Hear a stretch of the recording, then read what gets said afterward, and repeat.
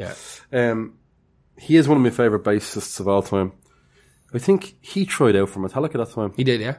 That's not pointless. No, stop it. Pointless. Stop it. He obviously wanted to do it because he loves Metallica. Didn't Gene Simmons and all try out for Metallica? I doubt it. No, I know Scott Reeder from Coyus did. Did he? And he was going to make it onto the thing, but Coyus' music is I can't very bassline. I like that, but I can't do Coyus either. Again, I was mad into that when I was a young fella. I tried again recently. I tried listening to that Green Machine song. I was like, this sounds like it was written by fucking 16-year-olds. See, your man hasn't got a great voice. There's just the whatever his name is. I don't care. John something. The idea, Coyus is not the idea and the imagery of that band are much better than their actual music. Yeah. And a lot of people will go, thanks for Queens of the Stone Age. Do you know what I mean? Because that's really like what a lot of people prefer. Came out of. I love Coyus, but your man's voice does kind of grate on me every now and then. He's not a very strong singer. No. So he still plays and has most of his life played the very first bass he ever bought. Really? Which is a 1976 walnut 4-string piccolo. Weird. He mostly plays you see, I doubt a lot of these people will play, this is their main instrument, but they're not bringing that to fucking Tokyo and shit. Sometimes they'll probably just, maybe, I don't know, maybe they will. Leave it in the house, I don't know. Yeah. So he mostly plays Carl Thompson basses, which I don't really know a whole lot about. Probably some custom guy from his... No, CT basses, a lot of people play them, but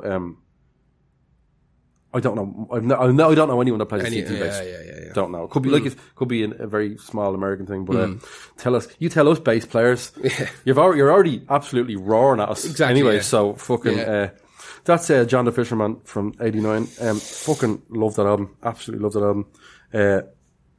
Sorry, that song. That album's grand. What's the album? Fucking. They can't all be. Oh no. No. It's on that. That's the best of. Yeah, that's the best singers. Yeah. So who's your next one? My last one is another Kim Deal band. It's the Pixies. And the song is Debaser. Yeah. Great bass line. It's mixed so high as well. Yeah. I think this and like Monkey Gone to Heaven were the songs for everyone for the Pixies for so long. Like, people forget that there's loads of Pixie stuff that doesn't necessarily, like, Debaser's probably not even a great example of what they sound like, and neither is Monkey Gone to Heaven. They are kind of varied. My favourite song is Alec Eiffel. I love that song. It's there's a lot of different types of music mixed into that kind of pixie dust, you know. And so this is off Doolittle from 1989. What an album. Yeah, exactly. And now, actually, this was put out in 4AD Records, and the guy who designed most of 4AD Record stuff is a guy called Vaughan Oliver, who died there. That's right. Yeah. Last week he died, right at the end of December of 2019 he died. Jesus, his artwork is incredible. Super, yeah. It's so 4AD and it's so 80s and 90s. Yeah. Well, apparently the album was originally, it wasn't supposed to be called Doolittle, it was supposed to be called Whore. And I think he talked him out of it. Yeah. He talked him out of it because I think he started work on the cover. And I think originally it was supposed to be called Doolittle. Right. But he'd already started work on the cover and had the monkey and all that kind of shit in it. Yeah. And he was like, listen, you're just going to fuck around with me now if you call it a whore. Yeah. And they went, alright, fuck, it's called Doolittle. Because there's a line in there about fucking what Dr. Doolittle tastes like or some shit. I can't remember. Also, certain places won't stock if it's called that. Yeah, there's no point. Just don't. Not that they are for. You can put mad songs on your album, but just call your album fucking The Album 2. You know what I mean? That Album 4. Whatever it takes to get it out to people. But the Debaser has a super famous bass line. It has, it's the ultimate gateway drug, I think, for the Pixies. I think Monkey Gone to Heaven. It's a great song. Which is a great song. I don't think it has as much pickup in it as Debaser. Debaser has. And everyone knows Where's My Mind from Fight Club. Yeah, exactly. And Where's My Mind? It's not even. It's grand. It's a good song. Do you know what it reminds me of? It reminds me of fucking How Soon Is Now by the Smiths. Yeah, it's too slow. It doesn't represent them at all. The Debaser is. Well, it's not like everything else. It's closer. No, it is. It's probably a mean average of Pixie songs. So it's a perfect entry kind of gateway drug for the Pixies. Yeah, so Kim Deal, as we said earlier, was the bassist in the Pixies, but the guitarist in the Breeders. Playing on our sister's bass. Yeah, exactly. So she played on this. I did check that just to make sure they didn't get somebody else in. To be fair, right, it probably wouldn't have been that annoying for her sister because the Pixies weren't big. Really, they weren't really not that really. big. Well, the sister came back into. The sister was in Breeders for a while, and then she had to go to rehab. So the band kind of went on pause, but I think they recorded an album without her, and then she came back, Yeah. And then I think maybe 3 or 4 years ago, they done a reunion gig where they got all the original crew from Pod from the first album, or as many of them as they could get. Yeah. So they kind of got it back together again with her, with Kim and her sister, back together again. So they go on, the lads. Yeah, exactly. Well, listen, that's Pixies the Bass. I don't want to talk too much about it. Just fucking, you know it already, even if you don't recognise the name, you've heard it before. Yeah. You know it. It's just a fucking, one of those savage fucking late 80s, early 90s indie songs that was everywhere for a long time. Yeah. It was 1989, which for some reason I always think the song is the early 90s, but it's fucking, a lot of these are 80s. Yeah. But yeah, poor old Vaughan Oliver pouring out for fucking their home slice. That is all of mine. Who is your last one? My last one is, I had to pick Rush. Yeah. YYZ from 1981. People go, not YYZ, it's YYZ. That's the way you're supposed to say it. Right? YYZ. Yeah, because they're Canadian, they're not American. That's right. This YYZ is it's the shortened version of an airport, Toronto International Airport, I think, I believe. So they got the idea for the intro for this, I think, from Morse code on a plane while they were being piloted somewhere. Floyd somewhere. Oh, yeah, stop. Neither of us have January is not woken up yet. No, it's too early in the year. Wake me up when January ends. That's the other Green Day song. When World War III starts. This, I dip in and out of Rush. I can't stick with them now. Couldn't be a fucking Rush fan. It'd do me fucking head in. They're great. The exact same. They're great, but like this, the reason I picked this is because this has 3 sections, this song. So the first section sounds like, honestly, the blueprint from Meshuggah. It has that, it's 10-8. Yeah. The timing is 10-8. What? Yeah.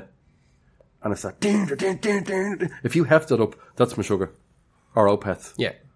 Any kind of modernish prog metal bands, yeah. And I know that Rush aren't even really the ones that would be the first people to start that. I'd say I'd guarantee they took a lot of influence from Yes.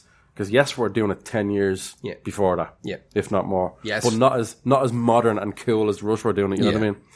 So Rush were OTT. Rush were like the fucking Kiss of prog. Yeah. So like they had like the big stage shows and they were over the top. Like. Yeah. So Geddy Lee is the singer and songwriter and bass player. It's very rare to see. A la Primus. Yeah. The bass player being like the... Lemmy from Motorhead is another one that didn't make it onto this because I don't... Ace of Spades is a grand bass line. Yeah. It will probably come up in volume 2. One of us will probably pick it, but to put that over Rush YYZ for me would be a little bit... Like I said, it starts off like Meshuggah, then it goes into just this bass jam session fucking thing, which if it started off like that, I would hate it. Yeah. But it doesn't. It starts off with that weird fucking intro. And then there's a bit later on in the song where he just starts playing the most basic thing and lets the synths let them take fly off. around. Yeah, synths and drums and stuff like that. It's a great fucking song. I really do. He plays 1972 Black Fender jazz. Right. Jazz, yeah. I prefer... like I said, I've never really played a jazz that much. It's most people play a jazz or a P-bass. Yeah, I obviously different fucking pickups, different body shape, and then you've got your fucking weird little... A lot of the jazz basses have that big metal clip that goes over the back of the strings as What's well. What's that for? I couldn't tell you. Bassists, tell us what that's fucking... It's not for resting your thumb on because they have a thumb rest already. I don't know what the big for slapping. Is it for slapping? It could be where your palm goes, but your palm is there for slapping and muting at the same time. I don't know. Yeah. I've no idea. Maybe it's to stop gremlins getting in or dust. Could be. Maybe, but it's open. I don't understand. I've been looking at them my whole life and I don't know what it does. Bassist, please tell us what that big metal shell thing is on the back. Because there's loads of old guitars that had those as well. That came up out of the bridge. Came up out of the bridge that covered a big section of the guitar as well. Maybe you could use it as a fucking... No, because it's set into the body. So you couldn't like use it as a tremolo. I don't know. So just punching when you get angry. It could be just a lump of metal for fucking digging it, raking on people in the audience that are annoying you. Could be, or it could be just a bit of a sandwich holding there. It's not be good as well. It stops that. Do you ever like, whenever for whatever reason the guitar flips up or you're pulling it, and that bottom bit gets caught on your jumper. Yeah. On a guitar. Or a bass. This would stop that from happening. Save your jumper. More than likely. Save your jumper. If you happen to flip around the wrong way. That's its official name, the jumper saver. Right, I think we've annoyed bassists enough now. I think we've annoyed them enough now. Yeah. That's YYZ. I absolutely love it. It's fucking great. I'm not even a mad Rush fan. I'm not even I wouldn't listen to that song every day. No. But whenever I think of like Deadly Basslines, I think of that song. That's up there. You have to, Rush must be mentioned. Like. That's our Basslines. We've annoyed you enough bases and we've bored. We've definitely bored guitarists. Wait till we get the drums. Oh, Jesus. Fucking Jesus Christ. There's our first instrument specific podcast and our first one of 2020. What a year. May God have so far. mercy. Yeah, it's like it's a couple of hours old or something. And the world is about to burn. I can't wait. It's already on fire in Australia, and now we're trying to make more continents catch fire with war now. Yeah. I'm sadder about the poor animals in Australia than I am about fucking any Iranian or American that's going to be fucking killed. I feel real bad. Alright. I don't know. They get a hard time. Iranians? Yeah, they do. Wasn't Iran Sheikh from Iran? I'm with him. Was he actually though? Yeah. Because he could have been from fucking... No, he was, yeah. He could have been from Delaware, and Vince McMahon goes, "You're from Iran!" No, I think he is actually Iranian, yeah. Yeah. Right, so. That's it. So, as always, the bit that we end the podcast with is, if you like us, you can support us by going to patreon.com/Lost Art Podcast. It's less than €5 a month. It's $5 a month. So, I don't know whether war will make that go up or down. Hopefully down, you get a better bang for your buck.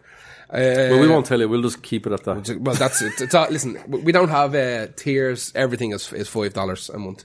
And that gives you access to all the podcasts that we put up there, all the videos that we put up there. Including the best one. The best one we've ever done. The TV themes one, which was outrageous. The reason that we put it on Patreon is because mainly people on Patreon had been asking us to do the specific TV themes one, so it felt fair to give that to them. Yeah, well, maybe what we'll do is in a couple of months we'll do TV Themes Volume 2 and we'll put that out to the general public. And if you like that one, then you'll have to go back and pay us to listen to the first one. Paywall. Paywall. Disgusting. Welcome to the fucking future. Well, welcome to the world because we have to pay for hosting. So. Exactly. If you don't want to pay a couple of quid, just go on to Facebook, share it, share out a post by us, rate, review us on iTunes, on your Stitchers, on your Podbean. If you're not mad into podcasts, well, first of all, it'd be weird if you're listening to this, but if you happen to just send it to one of your mates who's a bassist or whatever. Exactly. Whatever.